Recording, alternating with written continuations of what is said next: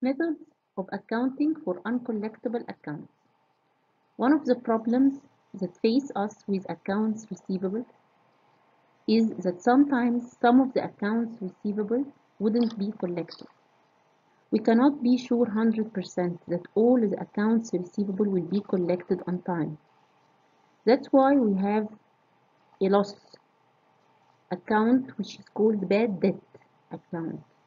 This bad debt account is used when accounts receivable will not be received.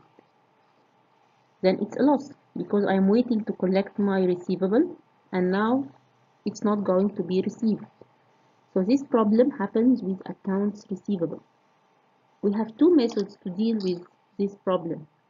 The first method is direct write-off method, and in this case we wait until we already know that accounts receivable, part of the accounts receivable will not be collected, and we consider this amount as a loss in a bad debt expense account.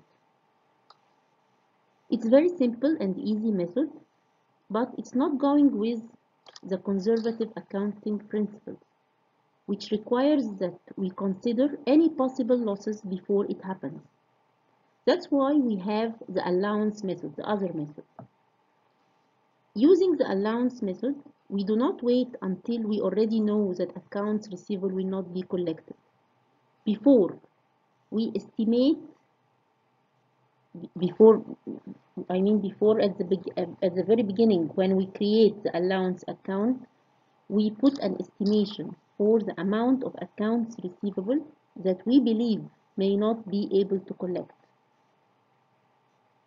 Try to estimate this amount, and we create an allowance. Consider this amount as if it's not collected in advance, before the problem happens. And in accounting, we call it conservatism. We consider possible losses before it happens by creating allowances. And this allowance is made for the amount of accounts receivable that I estimate, maybe according to my previous experience, that this amount may not be able to collect.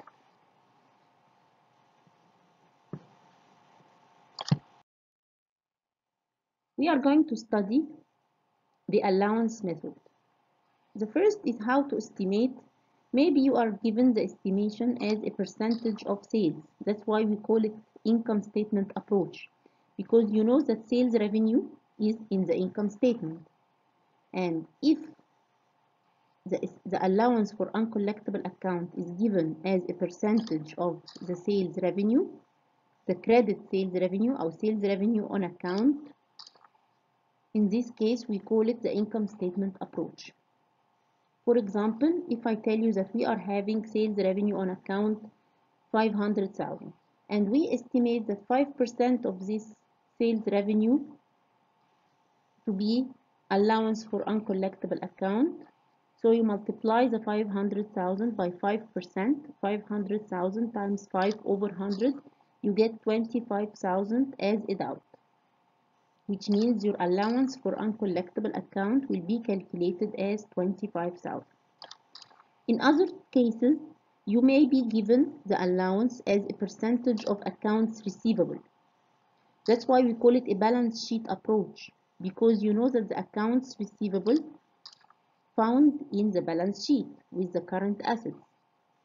So if you are given the allowance as a percentage of accounts receivable, we call it a balance sheet approach. For example, you may be given that the accounts receivable value is 150,000 and the allowance for uncollectible account is 10% of this accounts receivable. So you multiply the 150,000 by 10% you get 15,000. This will be your allowance. Allowance method.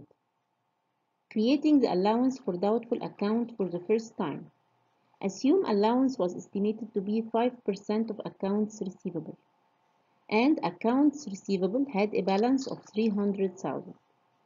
To calculate the estimated allowance for doubtful account, 300,000 multiplied by 5%, we get 15,000.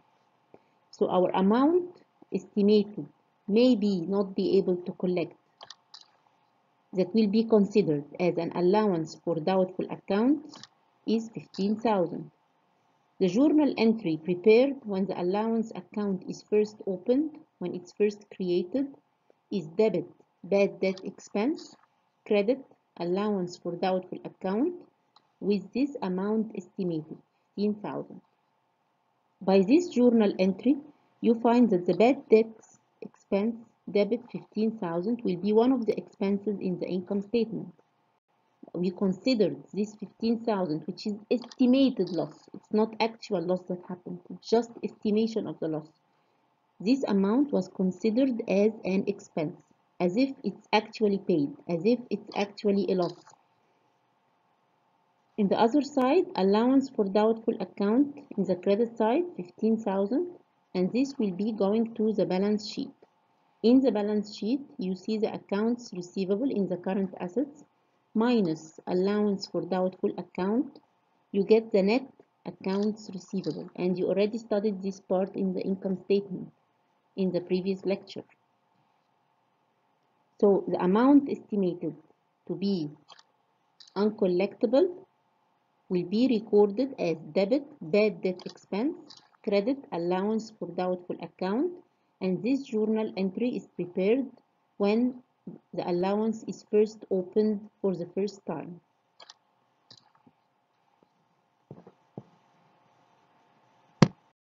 Now we go to the write-off of accounts receivable. When a debt is actually determined as uncollectible, we write these accounts receivable off.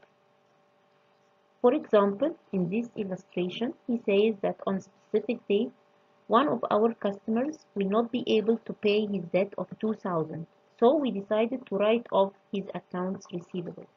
But when part of the accounts receivable is determined to be uncollectible, we already now know that we are not going to collect these 2,000. We need to write them off. Write-off of accounts receivable means reduction of accounts receivable. We are going to subtract this value from the accounts receivable. And when accounts receivable are reduced, this is done in the credit side. That's why you see the journal entry to write off the accounts receivable. You can see that accounts receivable is credited by 2,000. And in the debit side, you see the allowance for doubtful accounts. You already know from the previous slide that allowance for doubtful account was created as a credit account. When we use from it, when it is reduced, it goes to the debit side. So the journal entry to record the write-off of accounts receivable is prepared when we know for sure now that one of the customers is not going to pay. Now it's not an estimation. No, we know now for sure that the customer is not going to pay, and we decided to write off the accounts receivable. So it will be debit allowance for doubtful account, credit accounts receivable. And this journal entry is a reduction for both the accounts receivable and the allowance. If you see in the balance sheet, you can see that the accounts receivable is now recorded as 298,000 instead of 300,000. Subtracted from it 2,000. And you can see the allowance for doubtful account as 13,000 instead of 15,000 because 2,000 was subtracted from the allowance for doubtful account.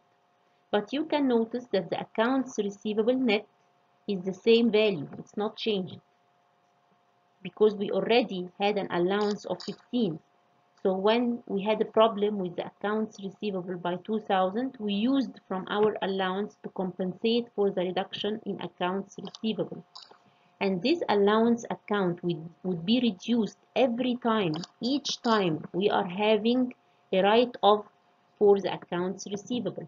Whenever we are having a customer, he's not going to pay, we are sure he's not going to pay, we decide to close his accounts receivable, we are going to reduce the accounts receivable and use from the allowance. So the allowance will be reduced each time we are going to prepare a write-off journal entry. Any writing off for the accounts receivable, you use this entry. Debit allowance for doubtful account, credit accounts receivable by the amount to be written off. Recovered bad debts. What if after we wrote off some of our accounts receivable, we found out that a part of the written off accounts receivable can be collected?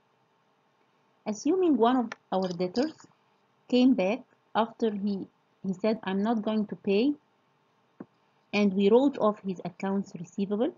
He came back and said, now I have some money. I can pay part or all of my debt. What shall we do? We need to collect our accounts receivable after being written off. In this case, we need to prepare two journal entries. One for recovery of accounts receivable, because we already closed the accounts receivable. Now we need to open them again. So one will be recovery of accounts receivable, and the other journal entry will be to collect this receivable as cash. When the receivable was first written off, if you look in the previous slide, you can see that the journal entry to write off the accounts receivable was debit allowance for doubtful account and credit accounts receivable. Now to recover the accounts receivable after being written off, you make the opposite. You debit the accounts receivable and you credit the allowance for doubtful accounts. By this journal entry, you add the value to the accounts receivable again, which was already closed. He says that we have 500 from previously written off accounts receivable were collected later. How to collect 500 of accounts receivable that were already written off? We need to open the receivable again. So we need to make it debit. We already closed the receivable in the credit side in the previous slide. Here we need to reopen it again by making it debit, and this value was taken from the allowance by debiting the allowance. So we are going to return it back to the allowance again by making the allowance credit. So the journal entry to recover accounts receivable that was written off is debit accounts receivable and credit allowance for doubtful account. By this you are adding the 500 recovered to both. You are adding it to the accounts receivable account and to the allowance for doubtful account. And then a journal entry, which is a routine journal entry to collect the receivable. How to collect a receivable? It's debit cash, money collected in cash, يبقى debit cash. And accounts receivable collected will be credit. What you can notice here is that you are having accounts receivable debit by 500 and also credit in the other journal by 500. So there is no effect on the accounts receivable account. We just opened it to close it. We opened it in order to say that it is recovered and no need to remove it from the allowance anymore. And then we close it because we already collected it cash. So if you see the effect on the balance sheet, you find that the accounts receivable is 298,000, the same as the value we had in the previous slide. No change for the accounts receivable. It was opened to be closed. No effect on the accounts receivable. But we are having effect on the allowance for doubtful account. It used to be 13,000 in the previous slide. Now it's 13,500. This 500 which were removed from the allowance before, now it's returned back to the allowance. So the recovery of accounts receivable adds to the allowance. When the accounts receivable is written off, we use from the allowance. We take from the allowance the amount written off. When it is recovered back, we return it back to the allowance. So we have 500 returned back to the allowance. In the previous slide, you can see that the allowance for doubtful account was 13,000. Now we are having it as 13,500. Then you subtract the allowance from the accounts receivable, you get the net accounts receivable to be 284,500.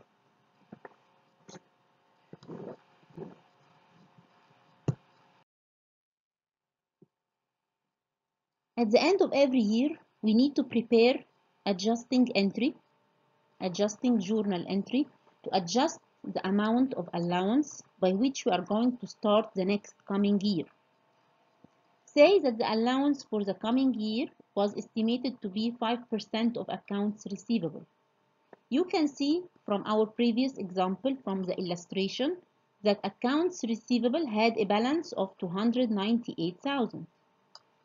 298,000 multiplied by 5%, we get 14,900. That's our estimate for allowance for doubtful accounts. We need our allowance for doubtful account that will appear in our balance sheet subtracted from the accounts receivable for the next coming year to be 14,900. Our balance in allowance for uncollectible account or allowance for doubtful account, both of them having the same meaning. Allowance for uncollectible account is the same as allowance for doubtful account.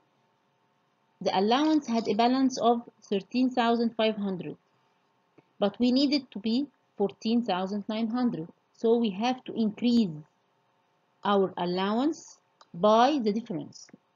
14,900, which is 5% of the accounts receivable, as mentioned in the illustration, minus 13,500, the balance we already have as allowance. The difference is 1,400. This difference is recorded in an adjusting journal entry at the end of the year, by which we add this 1,400 to our expenses as a bad debt expense and put the 1,400 credit as allowance for doubtful account. By this journal entry, we increased our allowance. Our allowance is now not 13,500. Now it's 14,900. It used to be 13,500 and we added to it 1,400. Now it's 14,900. By this journal entry, we increase the allowance.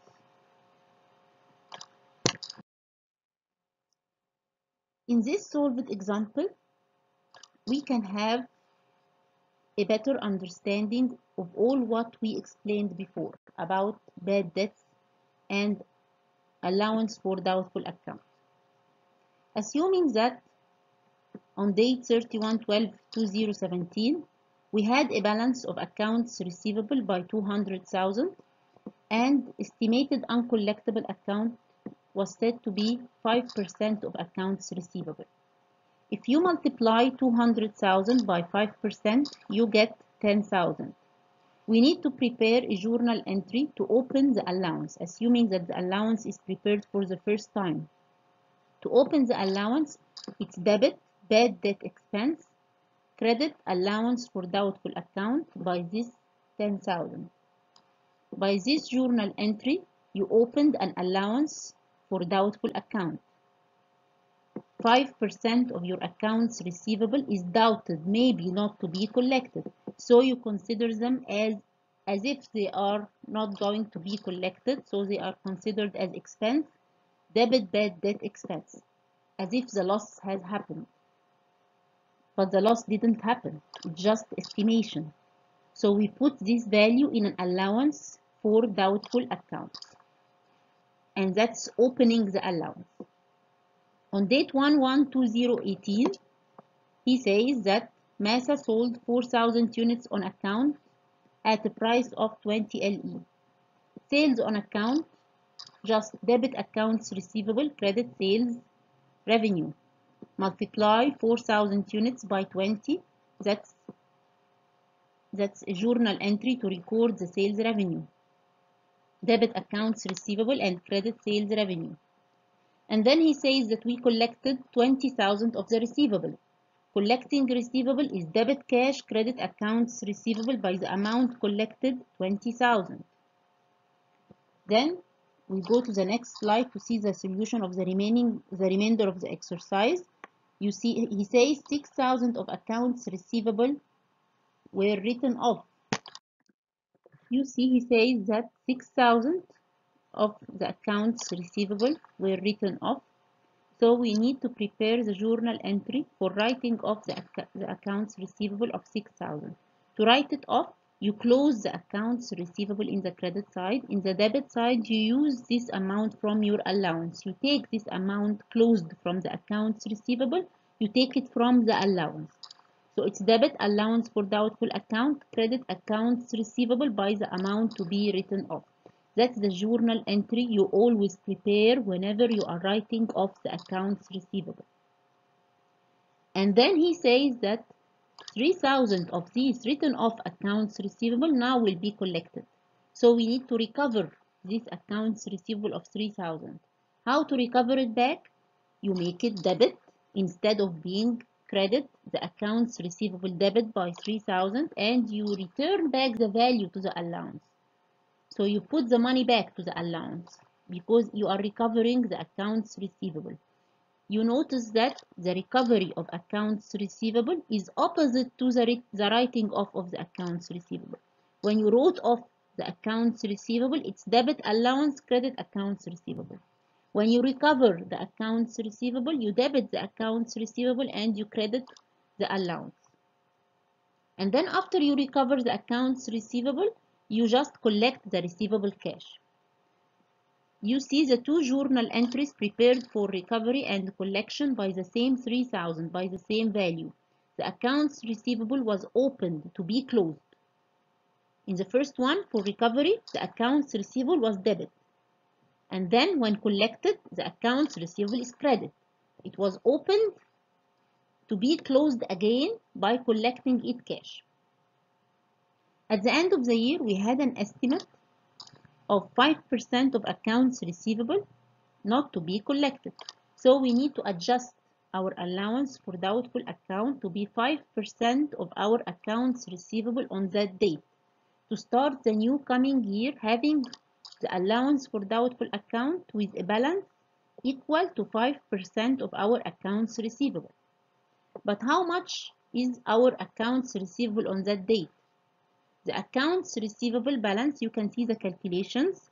The accounts receivable balance used to be 200,000 at the beginning of the year, then added to it 80,000 when goods were sold on account, and subtracted from it 20,000 when accounts receivable were collected, and subtract from it 6,000 which were considered to be written off. What about the 3,000 that were recovered and then collected? No effect on the accounts receivable, as we said before, because it was opened to be closed. So it doesn't have effect on the calculation of the balance of the accounts receivable. We get a balance of 254,000. We need to know how much is 5% of the accounts receivable. 5% of the accounts receivable makes 12,700. So the balance required for allowance for the coming year should be 12,700. How much balance of accounts receivable of allowance we already have? We had allowance from the beginning of the year by 10,000. And when we wrote off the accounts receivable, this allowance was used from it by 6,000. So 10,000 minus 6,000. And when the accounts receivable written off was recovered, the value was added back to the allowance by the amount of 3,000 which were recovered and added back to the allowance. So 10,000 beginning balance of allowance minus 6,000 written off from the allowance plus 3,000 recovered back to the allowance, we get a balance of allowance for doubtful account by 7,000. It's 7,000 now, and we need it to be 12,700. So we need to rise it up by the difference. How much is the difference? 12,700 minus 7,000, we get 5,700.